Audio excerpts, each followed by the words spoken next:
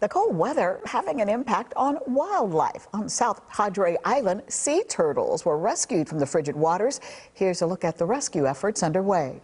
Winter weather has officially come to South Texas. Sudden drops in air and water temperature can cause sea turtles to go into a hypothermic shock known as cold stunning. At which time our emergency response team, our staff here at Sea Turtle Inc. will intake those animals, take a good allocation of their current health condition, their current status, and then these bins by the end of the day today will be full or overflowing with cold stunned patients. The cold stunned turtles will rest, allowing their body temperatures to regulate. It's not overly warm in this room.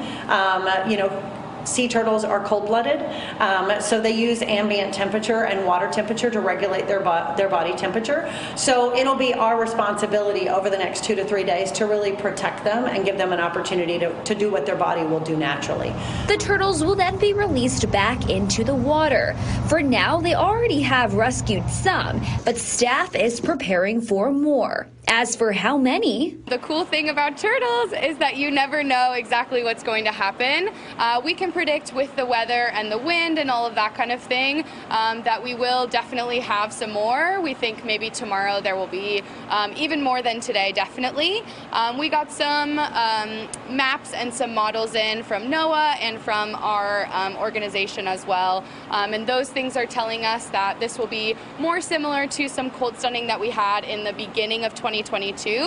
So that's like roughly around 100 patients.